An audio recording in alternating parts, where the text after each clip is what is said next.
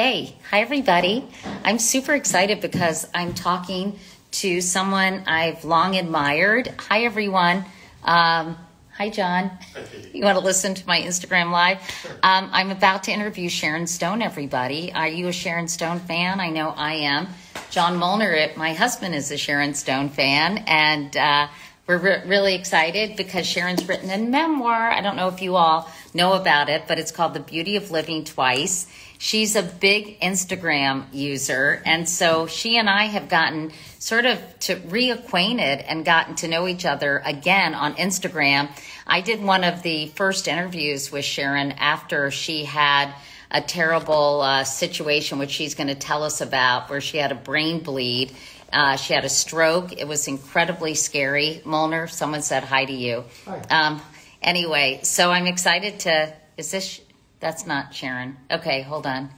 We're trying to figure this out. Don't worry, everybody. Hi.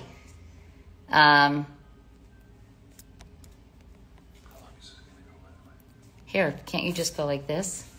And what's Sharon under? She's logging on now. Okay, she's logging on now. So I usually look for her here. Yeah.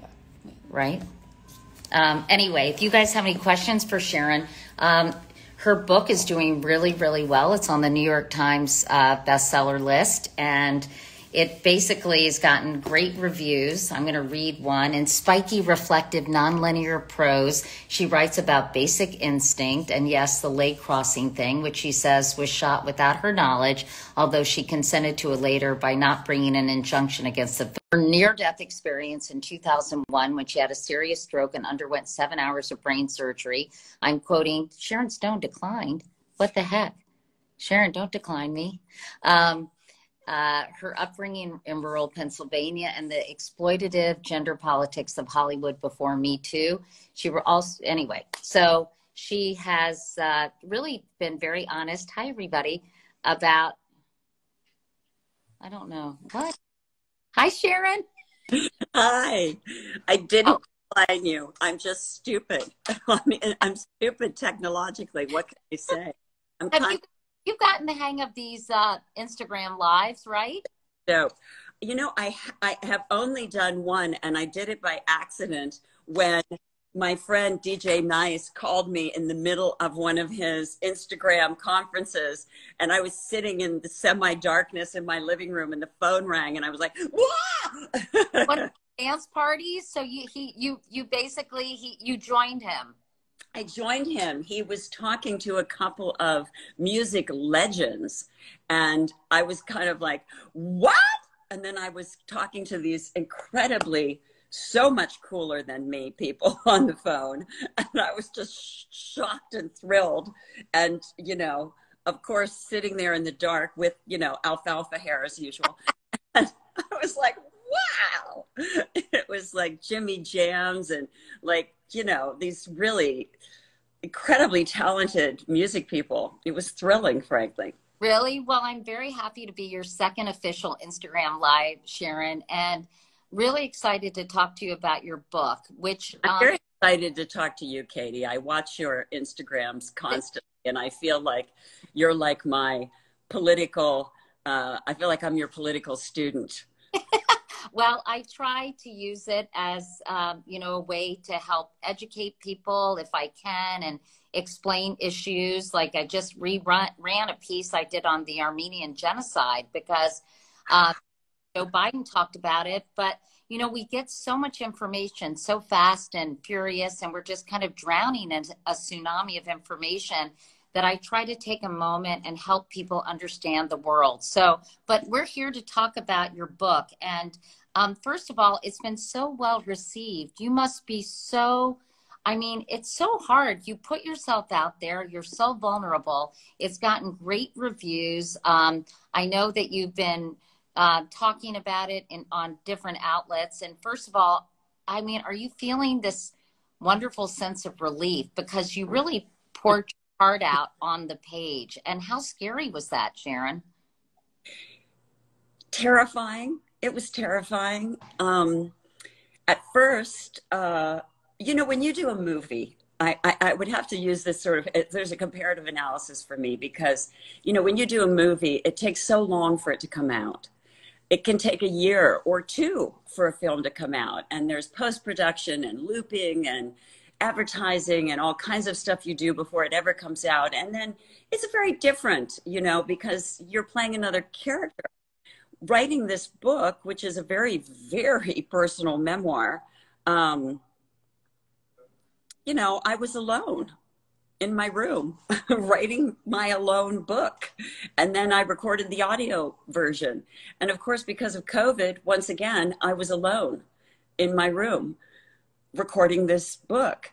And then it came out really quickly, like almost instantly. And then, you know, no one talked to me about the PR or anything because I'm sure I've done a million PR gigs.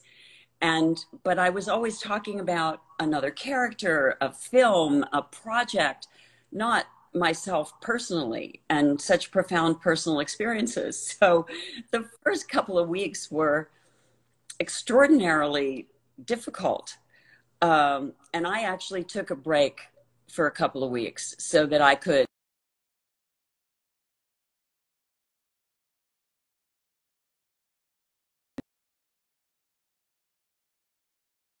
talking about the book was not only a little bit startling and like me, but also everybody that was reading it had emotions about it, like personal emotions about it, personal thoughts and feelings. And I had to be prepared to understand and relate to them personally about these very tender things. And I wanted to be ready to talk to them very personally and with both feet really on the ground. And as you know, we're also alone during COVID. And, you know, even if were you all alone? Were you by yourself during this whole period? Well, yeah, I mean, I have 3 kids, but they're 3 pubescent boys who are, you know, they're all in puberty. They're all 2 in high school, 1 in college. And they're not really interested in hanging out with me. You know, that's not the period when they want to be with mom. You know, that's the period where they want to be on video games with all their friends. They want to be playing with each other. That's not the time they really want to nestle into mom. They want to be here. They want you to never, ever, ever leave the house, but they don't want to spend time with you. So yes, I was very alone during COVID. And so tell me about the writing process. I mean, would you write for a certain amount of time in the morning? Would you write all day? Would you have to take a break? Tell me a little bit how you did this. Because, you know, I just finished writing a memoir that's coming out in the fall, and I spent 3 years really excavating my past and going through boxes and rewatching interviews. And I'm really curious about the process. Well, then, you know, it's you re-experience a lot of things, and it's a very intellectually provocative experience, but it's also a very emotionally provocative experience. And because I have kids, and because I have also my other work, I usually write at night. I usually try to wait till I get most of them in bed. So it's usually between like 10 and 2, 4 o'clock in the morning. Really? That I write. So sometimes I sit down and start writing at 10, and I write till 2, 3, 4. Sometimes I write till dawn. And then I try to get a few hours sleep till, I don't know, 10 or 11, because my kids no longer really need me in the morning. Yeah. And then I get up and get with my workday again. And so it was sort of like my side hustle or my night hustle or whatever. Yeah. I've been writing short stories in high school, and some of my short stories had been published. So I had those to look through because while many of them are fiction, I had written quite a few things about my family life and my upbringing and an ode to my dad and poetry and different things that were reminiscent of those times. So I had those to look to, which was really helpful. I know the book is called, as I said, The Beauty of Living Twice. And I was mentioning that I interviewed you in 2001, I think in 2002, in your home after you had had this near-death experience. And you write so evocatively and recapture that moment. Why don't you tell everyone a little bit about what happened to you, Sharon, and what it was like kind of reconstructing those scenes, because they were so harrowing, and that was a while ago. So was that tough to relive and to really remember? What's been wonderful about the process is that I have regained, so much of my memory now. And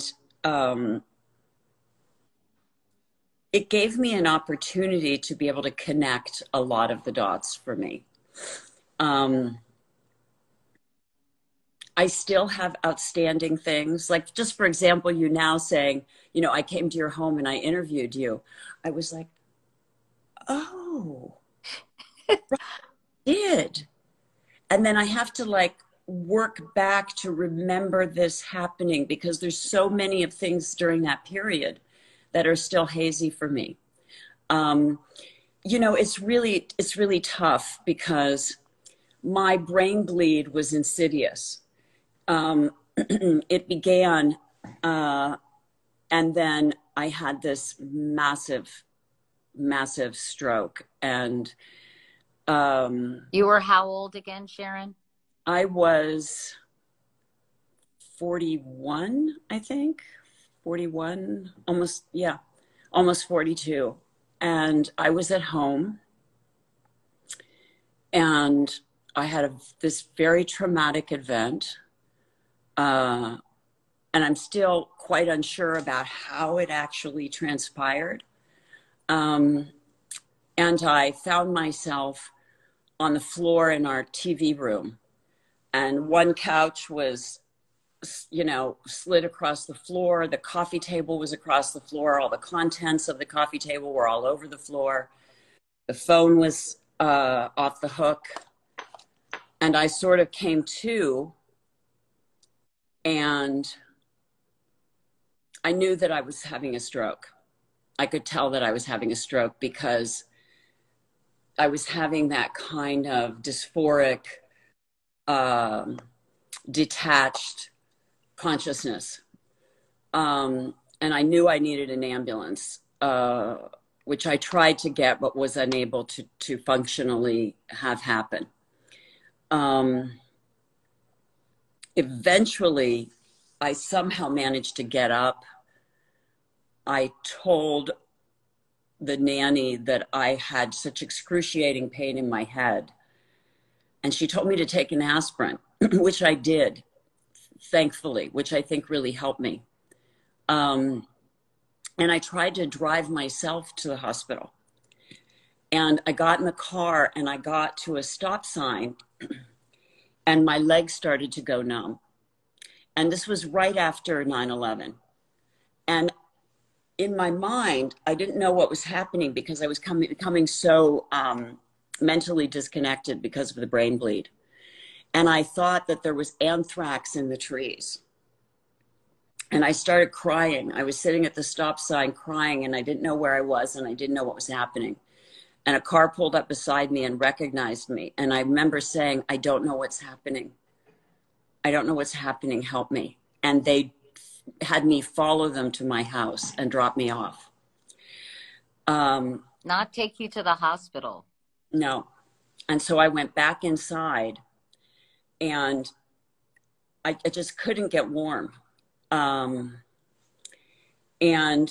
it took 3 days for me to get to the hospital.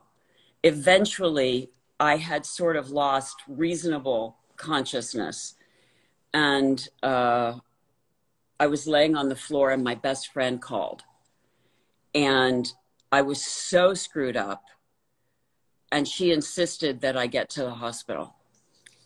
And so I was taken to the hospital. There's a hospital right down the street from where I lived. And when I got to the hospital, the orderly and my gynecologist were standing on the street. And when the orderly opened the door, I remember seeing him standing in the street. I specifically remember seeing my gynecologist, and she nodded at me, and I knew that I would be okay. And the orderly opened the door, and I just let go. And I remember that feeling of, okay, it'll be okay. And I remember I passed out and I fell upside down out of the truck, and he got me. And then I came to, and I had had a CAT scan. And when I came to when I was out of that CAT scan machine, and the doctor was standing over me in an empty room as I came to, and he was stroking my hair. And I looked at him, and I could see to look at him that something was tragically wrong. You're really lucky. I mean, Sharon, it's sort of, it must have been a slow bleed because, you know, it was days before you got medical attention. And then 9 days before they stopped the bleed, because the first look, I had been laying on one side because I had had a massive tumor in my left breast and my breast was still wrapped from the surgery. So I had been cradling myself on one side. And so the blood had pooled to my left side, and the bleed and the tear was on my right side. So when they had gone in to look at the pooling blood, they had missed the tear because they had gone in where they saw the pooling blood. And no one had told them that I had had this breast surgery, and I didn't get a full physical because they were just trying to attend to the incident, I guess. And so I still didn't get a full physical. And so I was laying bleeding the whole time, and they said that they were going to send me home. They thought I was faking it. And my best friend, again, saved my life for the second time and said, nobody fakes being unconscious all day. So they agreed to give me a second angiogram. And when they did, they found that my left vertebral artery, you know, when Christopher Reeves had his accident, what happened to him is that both vertebral arteries were ruptured. That's how he became paralyzed. In my case, I ruptured one. And it was hanging to a thread when they finally noticed what was happening 9 days in, when my friend said, "You're not releasing her. She's dying." And so they hesitantly agreed to do another angiogram on the other side. it's interesting because, you know, you talk about how the medical establishment treated you. And, you know, there's something called the VIP effect, which experts have written about, where doctors often make the wrong decisions because they worry and they question their own judgment and, you know, and I'm curious, can you talk about sort of your experience with the medical establishment and the doctor that had already talked to People magazine, when you are in the hospital trying to, you know, on the verge of dying? I went through 3 years of this with my gallbladder, where they told me that I was an actress acting like I had these unbelievable, intense gallbladder pains, which is kind of hilarious because I had them forever. Like, the reason I was sitting with my arms like this in Basic Instinct is because I couldn't put my arm down, because my rib would sit on my gallbladder and the pain was so intense. And it went on for years and years and years. And I kept going to the same stupid doctor who kept inviting me to, like, go with his family to dinner, go with his kid to show and tell, but would never give me proper medical care. That's And weird. It's almost the opposite of the VIP effect. You were treated like you were a hysterical woman or, it's kind of being dramatic, literally. really mostly what I would get in life. You're being dramatic, you're a dramatic, you're crazy, you're an hysterical woman. And I would literally go into these offices and be sitting like this and sobbing and saying, I can't go on, laying on the floor in the fetal position. And eventually my gallbladder was grown to my stomach, my kidneys, my back. And it was a horrible operation to get it out. And but because I was young and blonde and thin, people were like, no, you can't be having that. Even though it was a family history issue, even though my sister had the same thing. No, I was just an hysterical woman. And yes, I think between being a VIP and being a woman and being an actress, all of my medical ailments have been told to me that I was just, she's like that. She's just like that. She's just always like that. And I nearly died from both of these ailments. And, I think now, medicine wasn't studied on the female anatomy until this very century that we're barely into. And so in many, many cases, people didn't realize what was going on with women in general. Right. I wrote about Bernadine Healy and how she really changed things for women with the nurses study, because so many things like heart disease they've been studied on men. But of course, they had very little data on, for example, heart attacks in postmenopausal women, which is the number one killer of women, postmenopause. And so, I do think that the medical establishment has changed since you experienced this. Do you feel that's the case?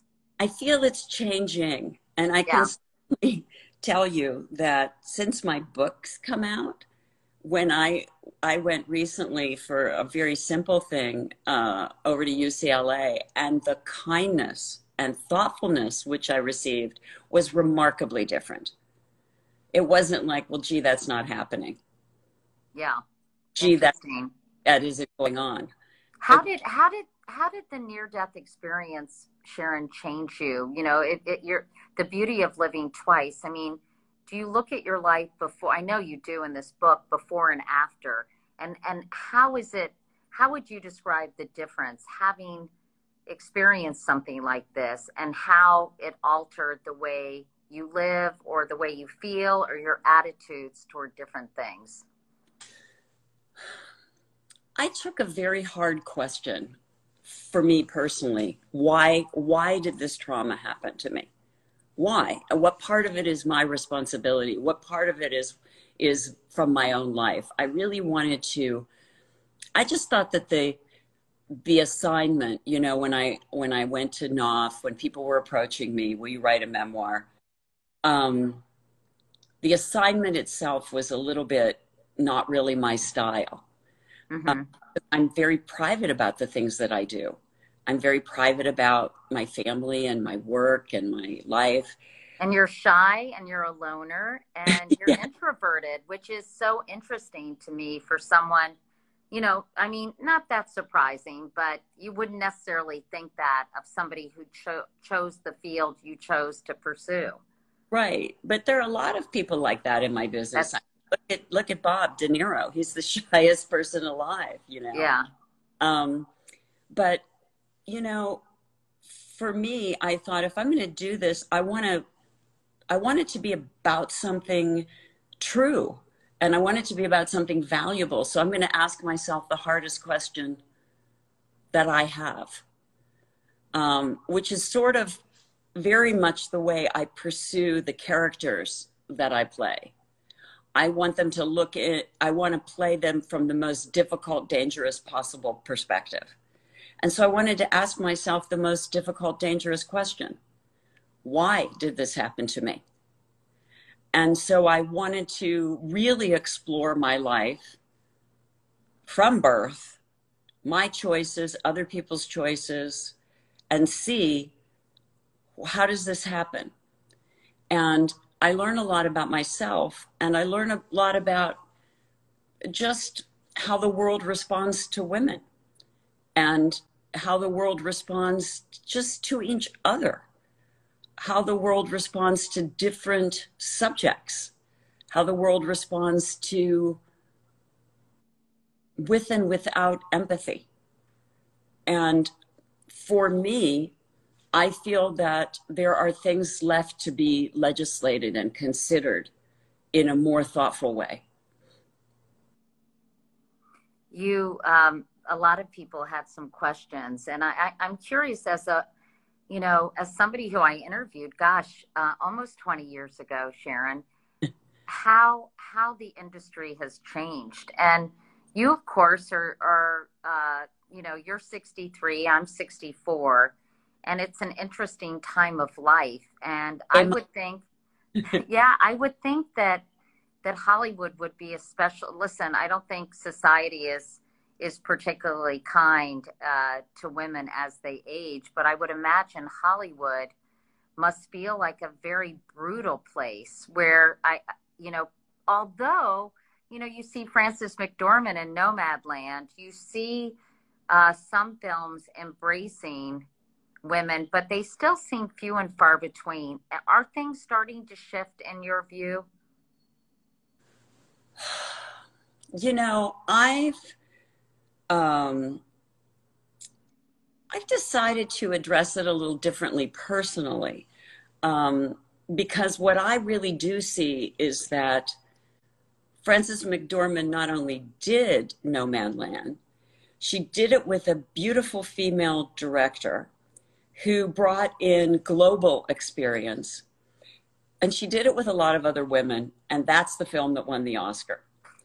So what I experienced from that is that what people really want to see are human stories. What people really want to see are women's perspective in the real world.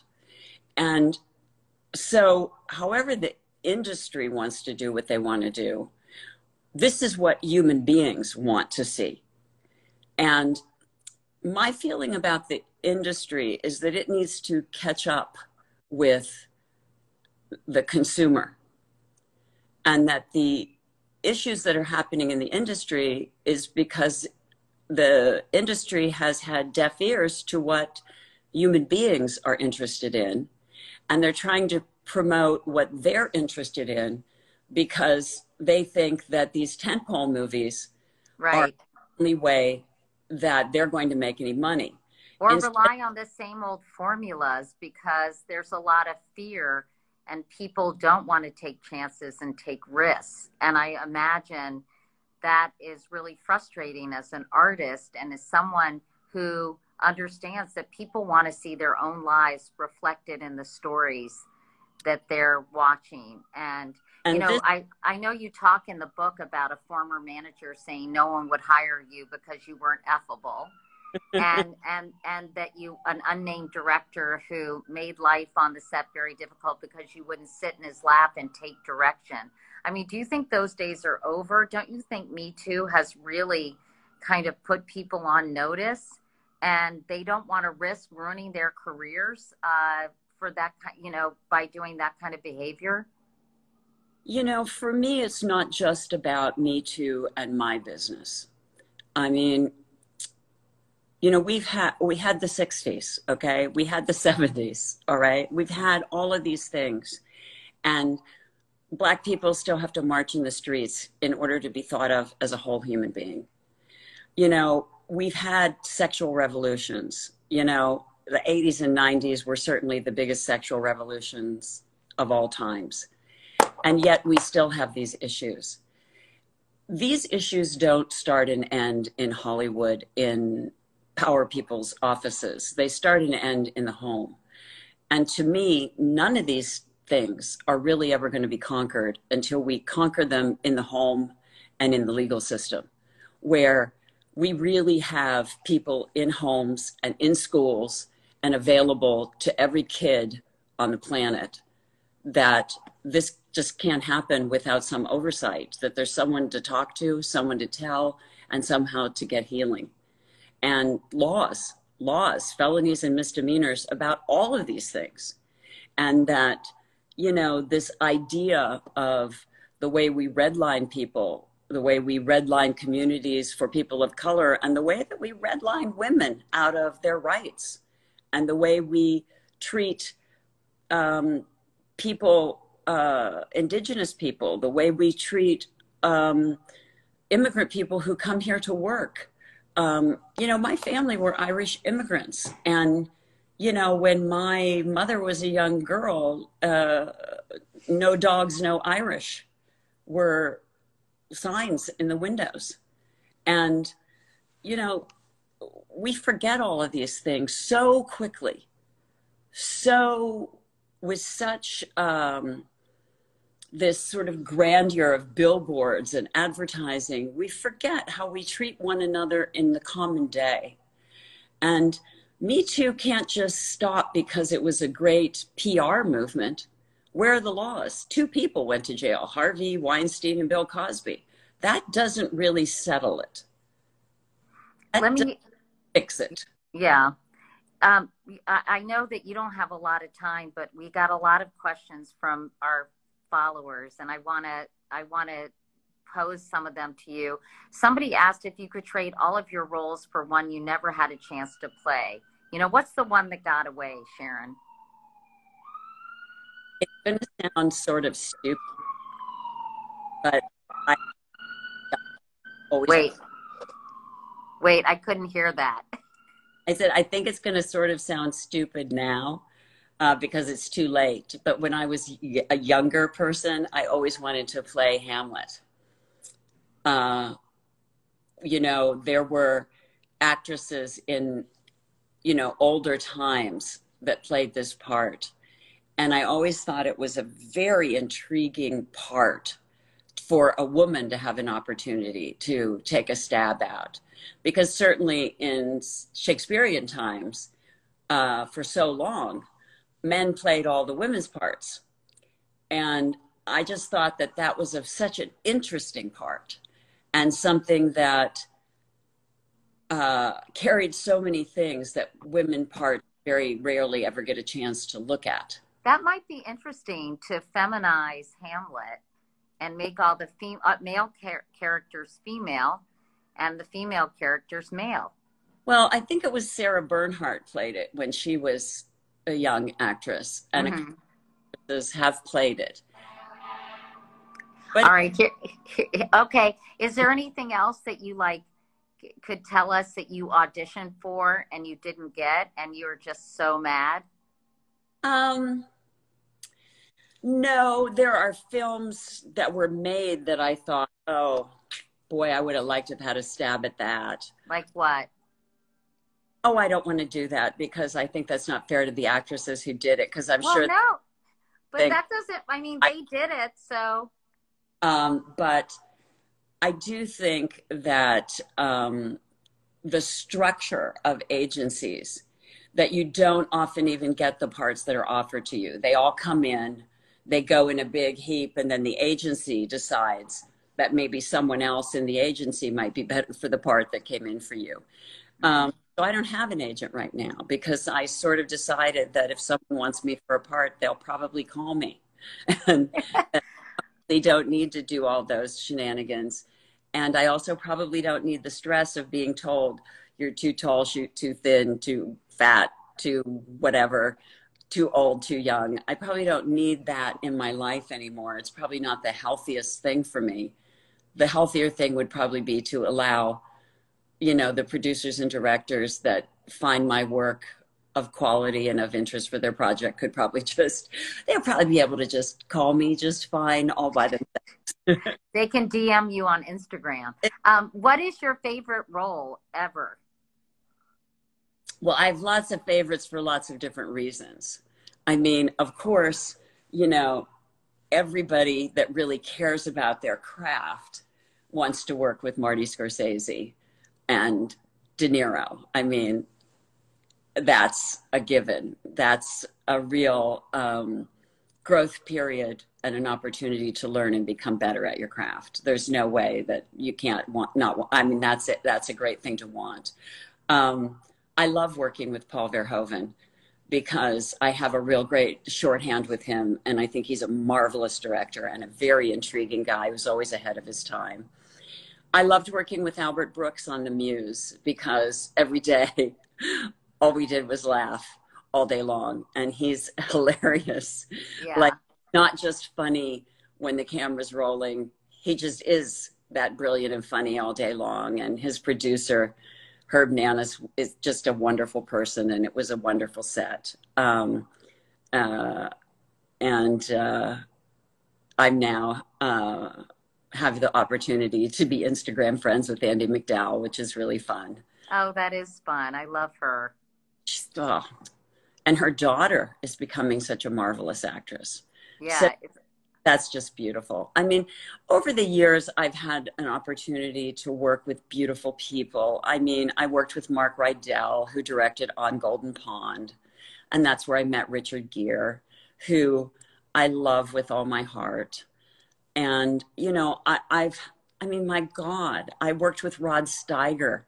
You know, I worked with George C. Scott. I mean, I've worked with some of the legends in the industry before they passed away. There's just, you know, there's no,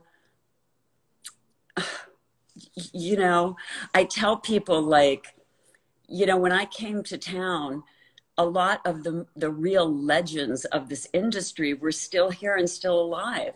Like Mel Torme came over and was cooking in my kitchen, you know, and you have Mel singing in your kitchen going, "Hey kid, throw me the mustard."